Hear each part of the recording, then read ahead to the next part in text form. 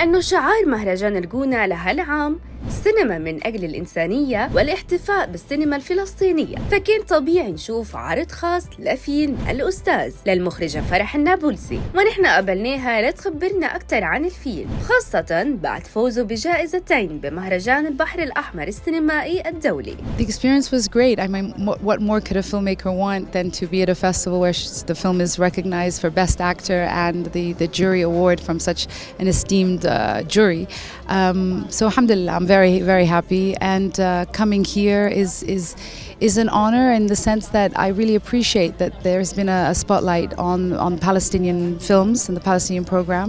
I wish it was under better circumstances, to be honest. I wish everything in Palestine was not what it is today, but it is good to be here because I feel like the film really represents something bigger than all of us in many ways, and it's important for the film to be seen, so I'm happy to be here. How do you begin to keep them on track in an environment like this?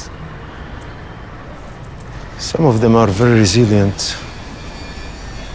others are not so much. تواجد الفنانين خلال العرض الخاص ليشوفوا الفيلم ويدعموه. الفن هو رسالة عظيمة، تحديداً الفن الفلسطيني والسينما الفلسطينية قدرت توصل الرسالة الفلسطينية لكل مكان بالعالم، فهذا الشيء رائع. مهم جداً صناعة السينما والأفلام لأنه احنا تثقفنا عن العالم كله من خلال السينما، يعني في دول عمرنا ما كنا نعرف تقاليدها ولا نعرف عنها حاجة إلا من خلال أفلامها، والنهاردة والبرنامج الاستثنائي اللي عمله مهرجان الجونة لأفلام فلسطين الحقيقة أعتقد أنها حاجة خطوة هي اللي جابتنا صراحة، هي اللي جابت كل النجوم. I mean, I think the main element of the film is about the pursuit of justice and how important justice is, and that at the end of the day violence begets violence.